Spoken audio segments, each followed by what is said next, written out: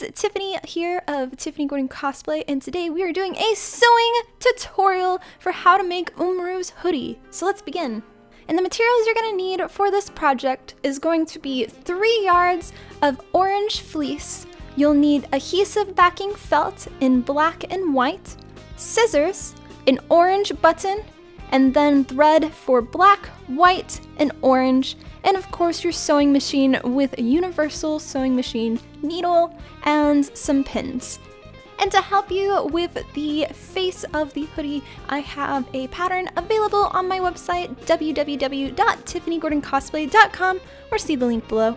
And to start off, we're going to talk about the face. And for all of the face parts, we're going to be using black and white adhesive backing felt. Tracing onto the back of these sheets, starting off with the white, tracing the circle for the ears as well as the mouth shape. And then the nose, the eyes, and the eyebrows onto the black sheet. And then once they are traced, you can use scissors and cut out each of the pieces. And your pieces should look something like this when you're done. Now for the ears. For this, we're going to be using orange fleece fabric. And on the back side, I traced the ear shape 4 times with a Sharpie. And then cut each of them out with scissors. Next, you will want to grab the circles for the ears and then remove the backing onto each of these pieces and attach them onto your orange ear fleece into the center spot. This is just a temporary bond onto the fabric, so we are then going to go to our sewing machine and then sew it together. Using a universal needle with our needle on the right doing a straight stitch. Be aware, because there is an adhesive on the back of all of the felt, the needle may get a little bit gooed up on it, so you will need to clean this often. Next, you're going to want to take the 2 halves of your ears and pin them together with the inside out. And then again with a universal needle, and this time our needle on the left, you're going to do a straight stitch around the edge of the ear, leaving the bottom section open so we can flip it inside out. And then to ensure that it's going to hold properly, I like to go back around that and do an overlocking stitch. So this way your fabric doesn't fray and you have a really nice strong bond. Next, you're going to flip the ear inside out and then pin the bottom half together and then go back to your sewing machine and sew it with a straight stitch and then your locking stitch. I then cut out a bowl-like shape, and this is going to be what the face attaches to. Side tip, after I finished this entire hoodie, I did wish I had made the hood part a little bit higher, so I would recommend giving your space a little bit more from the bottom to the top. And I cut this shape out twice. Next, I used pins to mark on the fabric where the center was, and then put the face template in the center as well.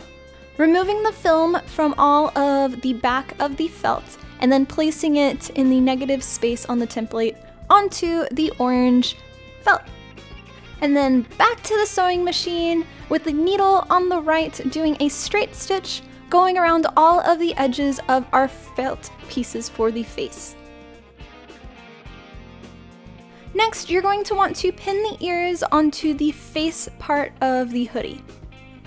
And for this, I did a tack pin where I wanted them to relatively sit, and then unpinned it and laid the white part of the ear so it was facing towards the face downward. Then you can pin it to the edge of the line. And then take the back part of the hoodie and place the 2 pieces together inside out and pin along the bottom flat section. Next, you will want to go back to your sewing machine, this time with your needle on the left, doing again another straight stitch, and sew the 2 pieces together where you pinned. And of course, going with an overlocking stitch after this. Once that's done, flip your piece inside out, so now you should see the face on the outside. And then starting with the part that was stitched, you will want to pin it so it lays flat, and then use the pins to go around the edge to pin both pieces together. And then we will sew this all together with our needle on the left with a straight stitch, starting with the bottom flat section and then going around the curved section, including the ears this time. And only for the curvature part on this piece will I go back with an overcasting stitch. The bottom section is already finished. Now for the main body of the hoodie. And for this, I bought all the fabric that they had at the store at the time, and that was 3 yards of the fleece orange fabric. I would recommend, if you are taller than 5'2", buying around 3.5 to 4 yards to match your height. And for this step, I ended up laying all of my fabric flat on the ground and then folding it in half and cutting it into the 2 sections. This is important because your fabric, you want to go fully around your body as well as the length of your body. And also we want the felt part to be both on the inside and on the outside. So we're going to want to have just the same amount of material for both pieces. And once that was done, I took the face part that we've already made and pinned it onto the top center half of one of our pieces. In the next step, yes, this is going to look really, really funny. I put it on one of my mannequins that has a head. This way I could put the hood part and tape it to the head and then have the fabric drape on either side of the body. This is gonna be so I can know where I want to add the button that will come around the chest section, as well as for me to kind of make the curvature that I want to frame the face. And once I had all of the pins in a relatively location that I wanted, I laid it flat onto the floor and cut this part out onto one side, and then folded it in half and cut out mirroring it onto the other side. For the bottom part, I didn't want it to be just a rectangle, so I did a slight curvature going from the very bottom all the way to the side. I would recommend also pinning your 2 fabrics together at this point, so that way it does not move on you when you cut. And the final shape should look something like this. Next, you're going to want to lay your other piece of fabric out on the ground and pin your new shape on top of it, and then cut it out so you have 2 of the same new weird shape. After that's done, you're going to want both of the fleece furry section to face towards each other, and then you will want to pin around the outer section of the entire piece. And then to the sewing machine, where you're going to stitch all the way around, but where the head location is going to be, you're going to want to leave that section open so that way we can flip it inside out later. And for this, again, I used a straight stitch with the needle on the left and then followed up with a locking stitch. And once done sewing, you can flip it inside out. This time your fleece should be on the outside now.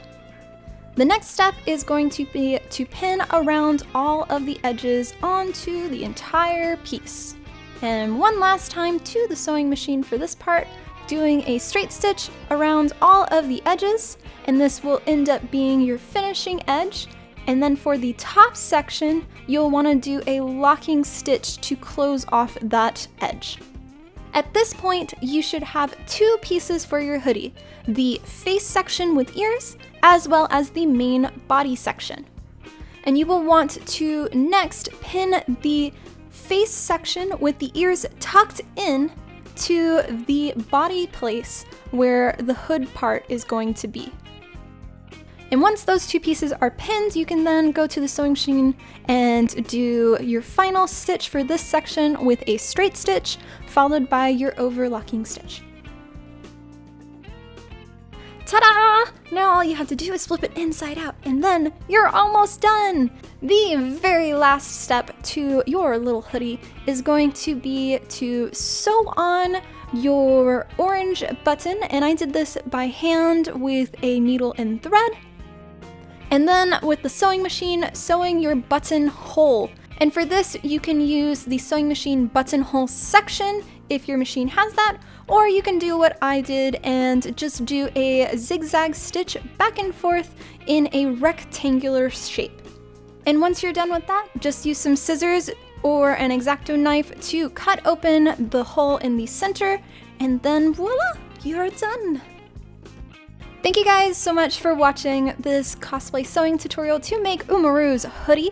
I hope you found it helpful, and if so, let me know in the comments, subscribe to the channel, like the video, and I'll see you for our next one. Much love, guys!